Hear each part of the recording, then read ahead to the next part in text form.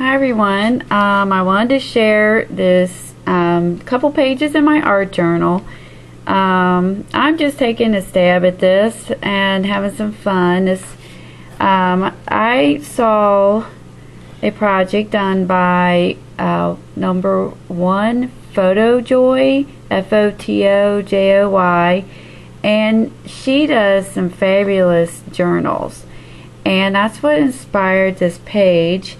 She had a page called, I can't remember what it's, Sew something, and anyway, it was really cute.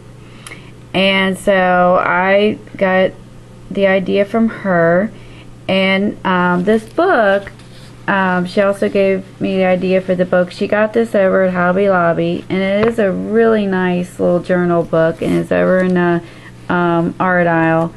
And I just decorated the cover a little bit.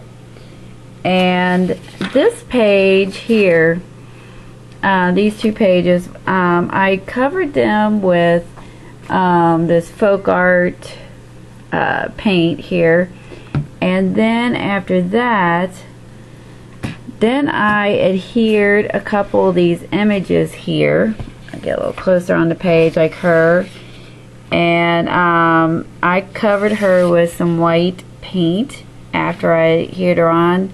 I want her to look a little fadey, and then some of them are a little darker, just for some variances.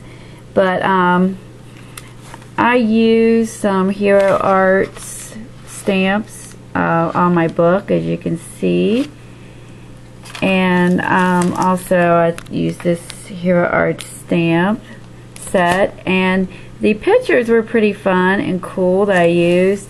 I found these at, I'm going to back the camera up, I found this at a yard sale this summer for $5. And this is a old pattern book, like from December 1962, that you would see over at Joann Fabrics or whatever when you go to buy your patterns.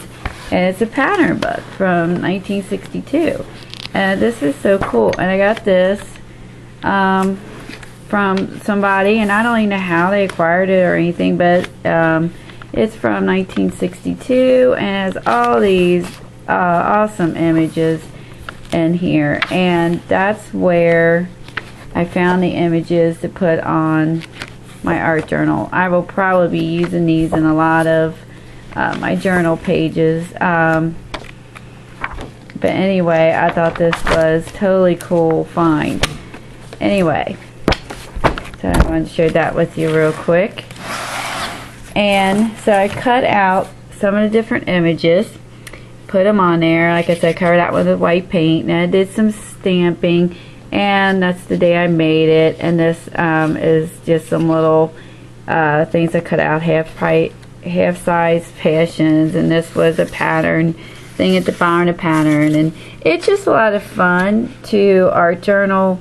Not that I'm particularly great at it, but I'm having a lot of fun, and you don't know if you're gonna like it till you try it, and I encourage everybody to try to make one and have a lot of fun doing it. And you can just do what you want, and you don't have to feel pressured to do a whole scrapbook when you can just work on a couple pages at a time.